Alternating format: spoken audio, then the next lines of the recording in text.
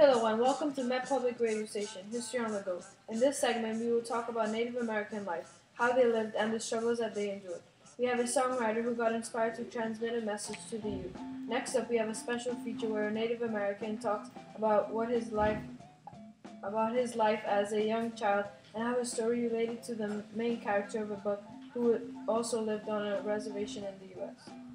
Blood spilled on our sacred grounds, leaving an unwanted stain where mighty warriors once made a stand. We never could walk hand in hand. When they lived by so much greed, we watched our people fall, thousands must bleed. We stand, all we could do is try, and the heavens cried on the trail of tears. This poem, written by Spirit Wind One, is about the harsh course that the Native Americans took to enter in their reservation.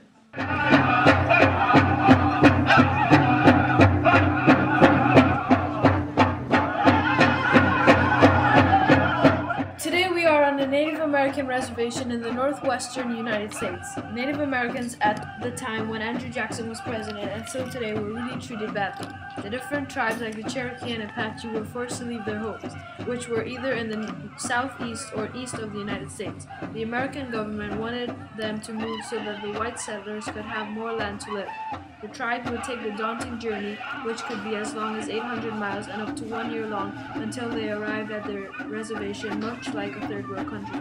The Native Americans died because of terrible diseases that the Europeans brought, such as malaria and yellow fever. Many books, poems, and songs have been written to tell people about life on the Native American reservations and on the Trail of Tears journey.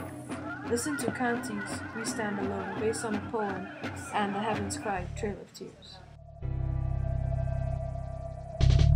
Shame on all the damage that white men did. Ghost times, Trail of Tears, 5 million beers a year.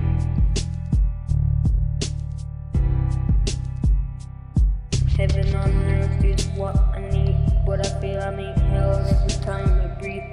Reporting life on the other side, what you hear? A bunch of nonsense, all in my ear, rich man, poor man. We all gotta pay, cause freedom ain't free, the truth on my way. Not being able to be yourself, not being able to have success. Love isn't fair, life isn't fair, but that's not an excuse to kill yourself. You need to confront yourself before your enemies. Elementary kid, you can be whatever you want to be.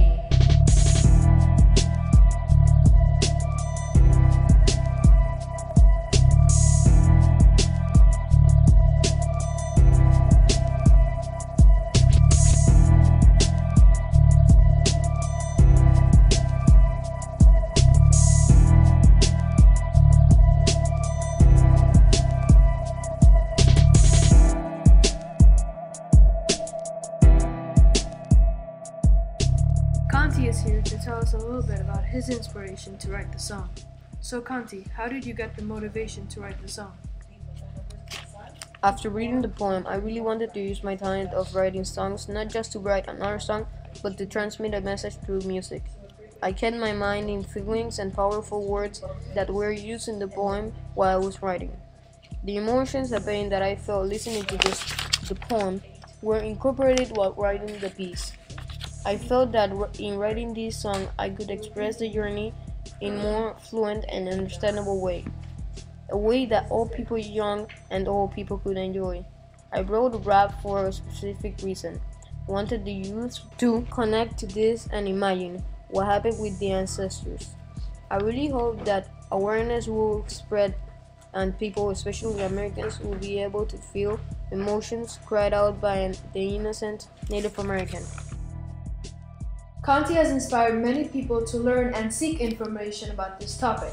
Maya, who grew up on a Native American reservation, tells us about her experiences on the res.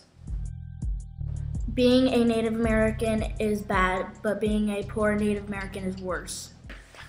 Maya says that she can relate to the characters in the book, The Absolutely True Story of a Part-Time Indian. In this book, the main character, Arnold, deals with many problems being a Native American. He faces racial discrimination and many other downsides because he is a poor Native American. Arnold had to deal with white people in school degrading him and looking at the negative aspects of his life.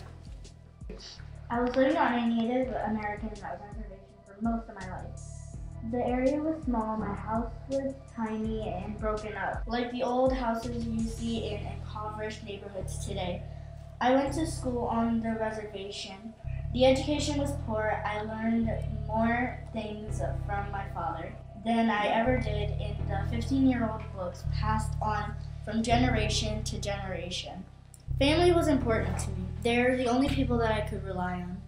The white people did not really pay much attention to me, and when they did, it was always something negative. I was never given the opportunities that the whites had. No nice homes with chandeliers or fancy cars for the family to fit in. There was never anything really to look forward to.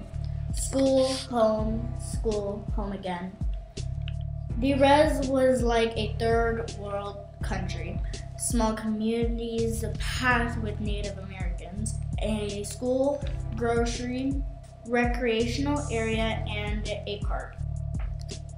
We were forced to become Americanized, changing our religion, changing our dress code, and being forced to go to school by the police.